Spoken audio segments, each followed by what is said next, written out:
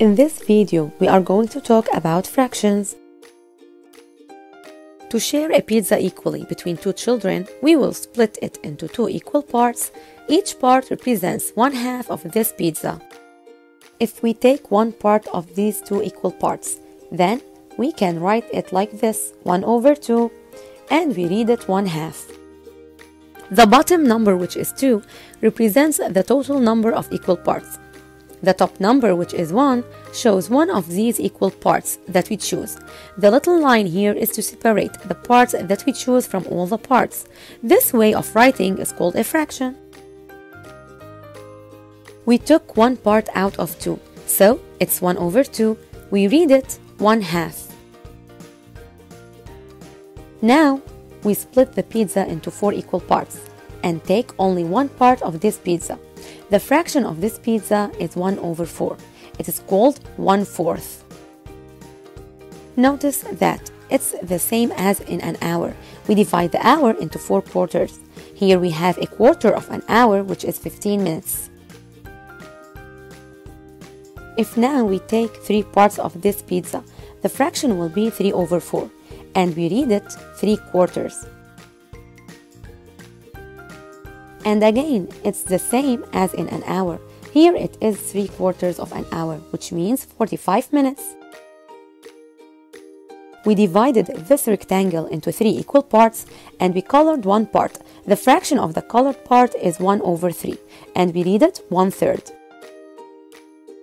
If we colored 2 parts of this rectangle, the fraction will be 2/3, which is 2/3. The number 2 represents the number of colored parts. Now we have divided a rectangle into 5 equal parts and colored 3 parts.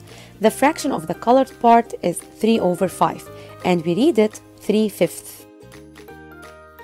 Here the fraction of the colored part is 5/6, which is called 5/6. If we have colored all the parts of this rectangle, we will obtain 6/6, which is equal to 1, since we have colored the whole rectangle.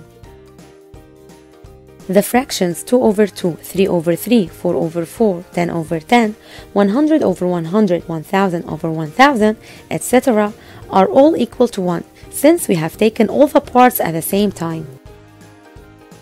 So, if we have a rectangle and we divide it into 2 equal parts, then the fraction of each part is 1/2, which is 1/2. If we divide it into 3, then the fraction of each part is 1/3. If we divide it into 4, the fraction of each part is 1/4. If we divide it into 5, the fraction of each part is 1/5, and so on.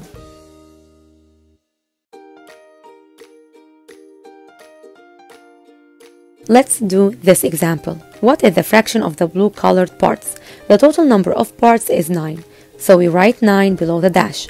The number of blue colored parts are only 3, so we write 3 above the dash, and the fraction of the blue part will be 3/9.